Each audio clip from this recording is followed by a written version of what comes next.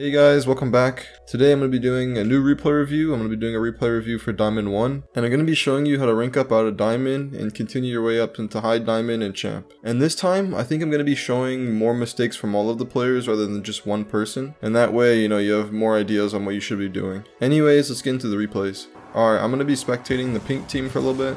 See how things go. Alright, so already he's playing a little too far. So at this point here, you see Glim Horse. He's kind of just flipping to the wall. You don't need to stay in the net, and you also don't need to jump at it every time. You don't need to like go up and just aerial up to this, but you want to be a little bit closer. What you'll see happen a lot of the time is down here is that usually this guy right here is gonna be really awkward. He doesn't really know how to approach his ball, and then you just kind of sit here and wait, see what he does, and then you can just go for the ball, rather than being all the way back here. And then when this guy is like kind of awkward, you give him time to like set up the ball. And then now you're back here. See, now he's kind of setting up, he's giving him time. Whereas, if he goes a little bit earlier, then he can put this play out. But had this T guy just adjusted a few seconds earlier, then the guy wouldn't have been there in time. Good boost steal. So this is one thing. I'll go to this guy's perspective. So we'll go to let's go. And you'll see the ball's kind of coming to the corner. So when the ball's going to the corner like this, you don't need to flip into it. What you want to do here is you just want to let this ball come to the corner. So let me go to fly mode. So you just want to let this keep coming to the corner, take this boost. Because what that does is it allows the ball to come to the corner, and then you can control it with boost, and you leave this guy low. And one thing I want you to keep in your mind when you're playing your games is that the corners are always a safe place. Because in the corner, there's not really an immediate shot they can really place on the net. So if you have the option to let the ball come to the corner and control it, then take it. So this is something that you'll see me talk about a lot in Champ, but it happens, every rank, even lower than that. Sometimes even in GC, you'll see it happen occasionally. But when your team can keep pressure on the ball, so you see Glim's all the way in their half and he has the ball, he's just playing it in the corner. Instead of rotating all the way back to this and then grabbing the full boost and then coming all the way back, it's actually better to, even if say you're on a 0 boost and you're here, and you grab this pad or one of these pads, a couple of these pads, somewhere in here, and you stay with 30, 40, 50 plus boost, and you just stay in the play, because that way you can keep pressure. Because now, if you stay a little bit closer, you also give your teammate an option to pass to you, and any ball that stays in their half, you can just follow up and keep pressure on it. And the more you pressure guys, especially down here, the more they run out of boost, and it makes it harder for them to save the ball. So right here, when you're this guy that I'm spectating right now, you don't want to jump for this ball, because you need to think about what happens. Let's say, you jump up, and let's say something bad happens. Maybe you hit it off the backboard or you just miss and it bounces back out. Now both you and your teammate are going to be in their half. And then the ball's going to bounce back out and they have a free net. So when you're playing second man like this and you have your teammate up and in their half like this, and he's not rotating out, you want to make sure you're very careful for what ball you go for, because you don't want to overcommit yourself. Because it'd be even better if this guy, say right here, gets the ball after it bounces on the backboard, than if you jump and then something goes wrong and now your whole half is open for them to score on. And you'll see now they're already getting a counter attack. And let's say you had an even faster counter attack, which you'll see happen all the time. This is just an open net and almost results in a goal. So right here, he already gets this 100 boost and he still goes for this corner boost. I think a problem that a lot of people have down here is that they're like so focused on boost, and they kind of forget that even if you have like 30, 40 plus boost, you can still have good plays out of it. Also, another thing is, you'll notice he's leaving his teammate by himself. So right after he flips like this and he's landing, the first thing that should be popped up in his head is, my teammate is by himself. I need to get back to this as quick as possible. That should be the only thing that you're thinking right now. But instead, you'll see him just drive off to the boost. And he doesn't have like a really good sense of danger.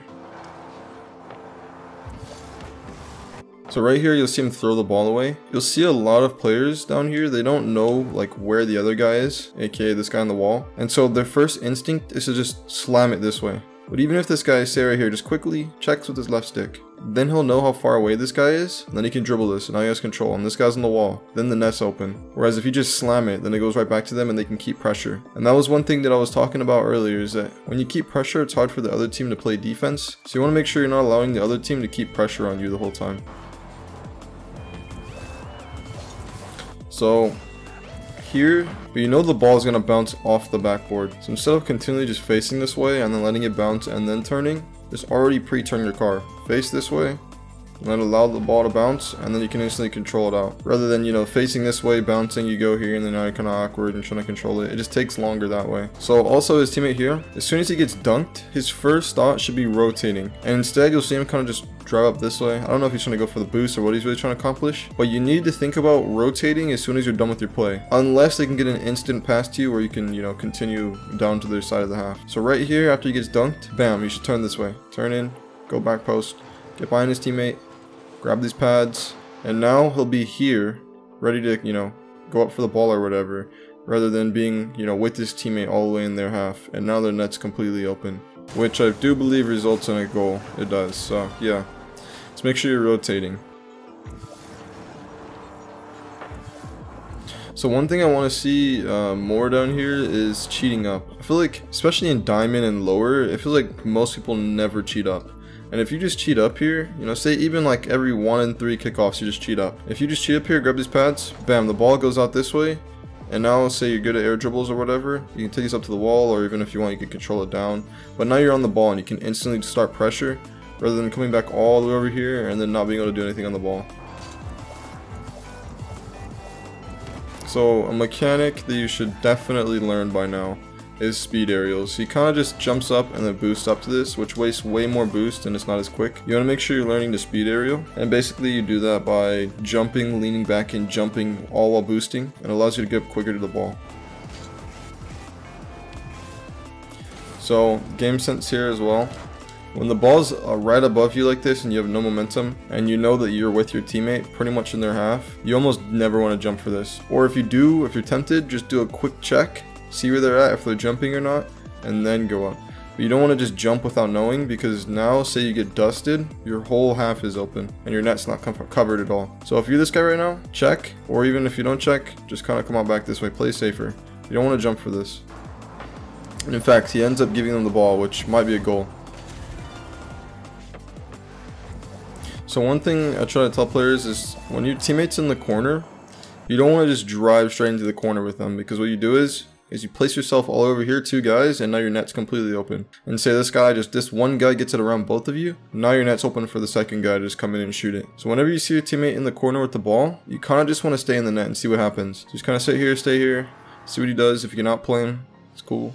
If he passes it over to you, then you can take it, you know, or you just wait for his play. And then maybe if he gets into the half, then you drive up. But you don't want to just drive into the corner with them. So you see a double commit here. So in your head, you should just be thinking, this guy's closer, it's already facing this way, just let him jump. Stay on the ground a little bit longer, and if you see he's not jumping, then jump. But you kind of take off right here when the ball is still kind of, you know, high up. Just wait. If you see this guy doesn't jump at about maybe right here, then you can go up. But he's already up, so you don't want to double commit.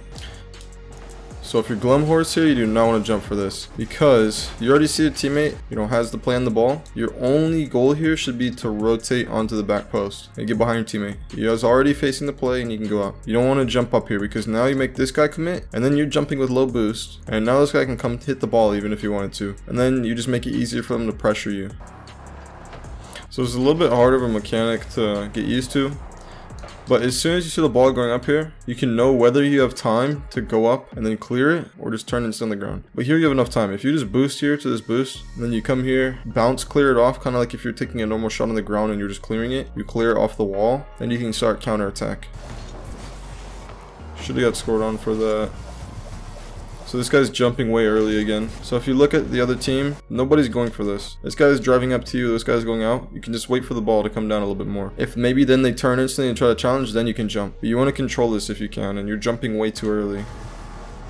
See, look, they're not even going. Then you can control it. Kind of like what your teammate does a little bit, except he gets a bad hit at the end. So like right here, he's waiting. Obviously, he sees you jumping, so he doesn't want to jump. But even if you say we're not jumping here and you wanted to go for this, he should be doing the same thing, just waiting for the ball to come down. I think that's a common theme in Diamond, is people not being able to control the ball.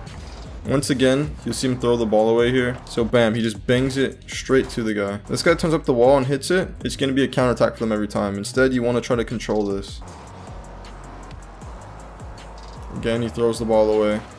So, looking at the other team real quickly, if you're this guy right here, as soon as your teammate going for this ball in the corner, you should be instantly rotating back post, like I said earlier. You don't want to turn into this corner with your teammate, because now you're both in the corner, and then it's easy for the other team to start a counterattack, and you might possibly get in the way of your teammate. Just pick up the pads, grab more boost, go back post. So you come to the net, see what your teammate does with the ball. Just kind of wait, see what happens, and then you see his touch, and then you can go. So this was actually kind of like what I was talking about earlier. This is good. So he sees his teammates on their half. Now, if he had 30 boosts here, he probably would have gone, you know, and grabbed a big boost or something all the way back. But because he has 70, he stays. But even if you had like 20 here, you want to do exactly what he does here. You just stays on the boost pads, stays in the play, and now look, you just keep pressure. Look, now he's here for this, and he's keeping pressure. Now, he shouldn't have flipped into this because he just gives him the ball. But like right here, you just double jump into this and not flip. Just kind of hit it, let it roll into the corner or whatever, keep pressure. It's better.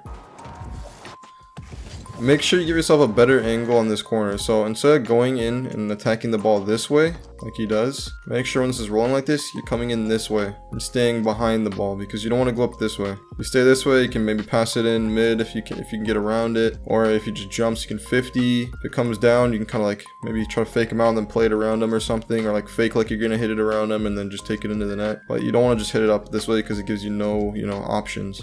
So Glum does something pretty good here that I want, if you're watching this, you know, you're diamond, I want you to keep in mind of this, because a lot of diamonds don't do this. But he sees that his teammate doesn't have pressure on the ball, and so he instantly wants to become the guy to pressure it, because he doesn't want to give this guy too much space. It's actually good. Comes in, now he's pressuring it.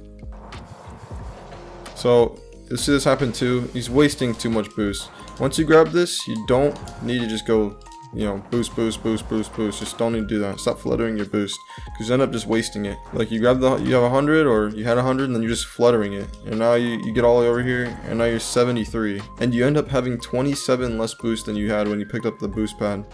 Okay, so if you're Glum here, you don't want to hit this ball. If you want to know if you can hit this, quickly check where your teammate's at. He's there, and just drive around, rotate behind him, let him go for the ball, let it come down to him.